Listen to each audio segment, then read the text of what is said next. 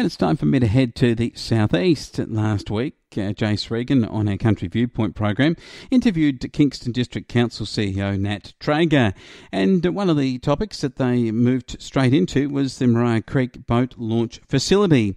It's long been a disputed discussion about this. I mean, the sand build-up in the groin, as they say, the jetty, and what has been a massive build-up of sand that sees the jetty now being engulfed by sand that's building up along that part of the seafront, but also the closing of the boat launching facility back in 2019. They've now got a temporary matting that they have put on at Wyoming Beach, which I've had a look at when I was down there recently, and they are getting boats into the ocean there at Kingston through that, or others will go down to Cape Jaffa. Council has said that they will not reopen the groin or the Maria Creek boat launch facility until ratepayers are comfortable with the significant cost, around about $7.6 million as a capital project, and it's an ongoing one too, for the groin to be redredged and the boat ramp then reopened. About $400,000 a year would be the ongoing cost to keep that part of the groin open. So this becomes the question. The Kingston Council says that its rate is around $3.9 million.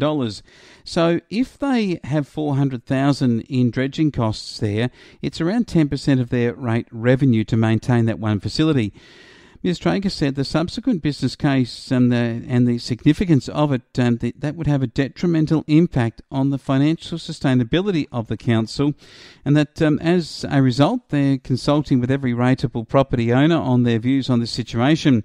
Council's voted at the moment not to proceed with the project unless ratepayers are comfortable with the need for the $7.6 million capital works just to start the project, and then the ongoing requirement for it to continue. What do you think, Kingston residents? There's an article there that explains that, and also Council has enabled us with that interview from Jason to put up on our own Flow News 24 webpage, which you can go to, and you can go to even Spotify if you like, and hear the podcast by simply finding that article, Kingston won't reopen boat ramp unless ratepayers okay $7 million plus in costs. That's the article you're looking for. It's at flownews24.com.au, and it's also there available on your podcast. Your thoughts, go to it, let us know at The Flow, and we'll continue to keep you updated with local stories from our regions.